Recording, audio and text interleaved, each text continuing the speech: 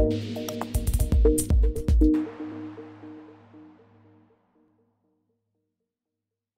right, you. Great to be back with you. I always love this question because I get amazing answers. Influencers come in all sizes, shapes, languages, cultures, moments, or longer periods sometimes. Tell me about one or a couple of people that have influenced your life. Yeah, I mean, if it's okay, I'll share with you two, and they're very, very different. Now, one is more of a moment in time. The other is for a much longer period of time. When I was very young, I was about 17 years old. I was living in the Bronx, and I had the opportunity, because I was pretty good at math, to work for Morgan Stanley. And Morgan Stanley had a big office building on the Avenue of the Americas in New York. And my first day, I can remember being all proud in my new Hagar polyester suit, riding the D train downtown, like such an adult. And I got on the elevator in the Exxon building there on the Avenue of Americas to go up to the 28th floor, where I was told to report.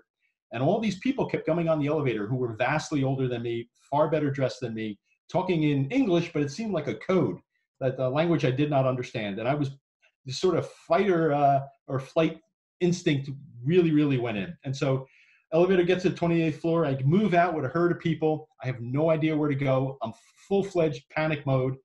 And I'm ready to jump on the elevator and leave that place forever, until I hear this voice in a very heavy Brooklyn accent saying, "You must be Welsh."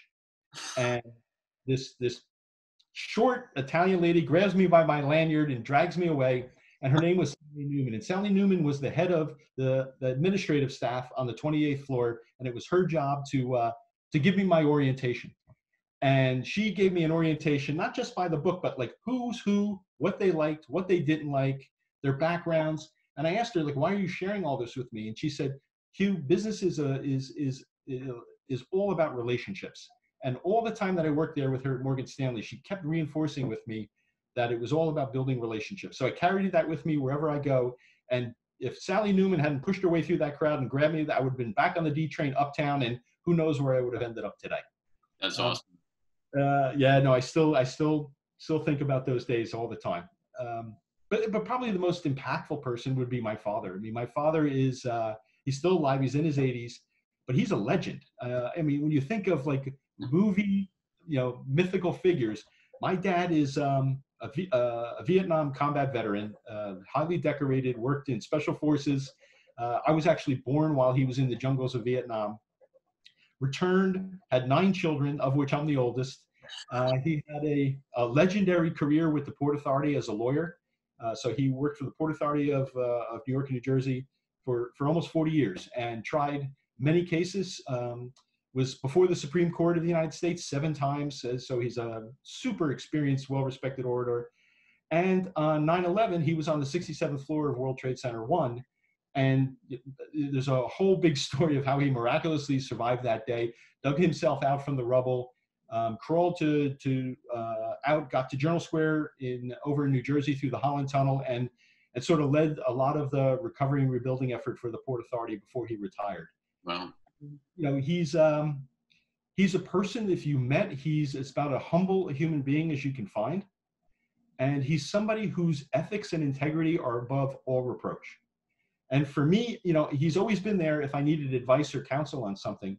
But more important for me, he's been a living example of, I think, how to live a good life. And that it's not about material. He could have gone and worked for a big law firm and made a lot more money. It's not about winning awards. I'm sure he could have had plenty of opportunity to do that. It's about doing the right thing, surrounding yourself with your family, and above all else, living a life where you're sticking to your true north and your integrity. And anytime, and we all do, right, from time to time, I come across a situation that's gray, we'll call it. It's been very simple for me to make the right decisions, because I just ask myself, what will my father do? Yeah, that is so awesome. You remind me of a quote that Pat Riley had about the best legacy, he said, that I could have is having assistant coaches or anybody that I've worked with become head coaches, and that'd be my legacy. So it sounds like you're clearly have given your father a legacy, man. I'm doing my best, but like, he's been a good example. At his retirement, I hope they say the same things about me at mine, where all of his colleagues got up one by one, and they didn't talk about all of his Supreme Court cases or the heroics of 9/11. They talked about how he made them a better father, a better husband. That was that told me he had a life well lived. That's real. That's the real thing, man. Thank you so much for sharing that, and Thanks give for your you. dad a hug for me.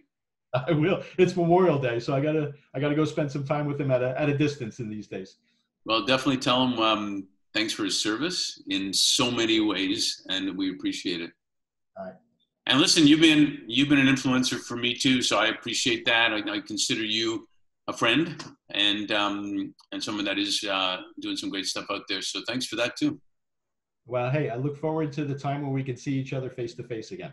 No kidding. Thanks a million. Thank you.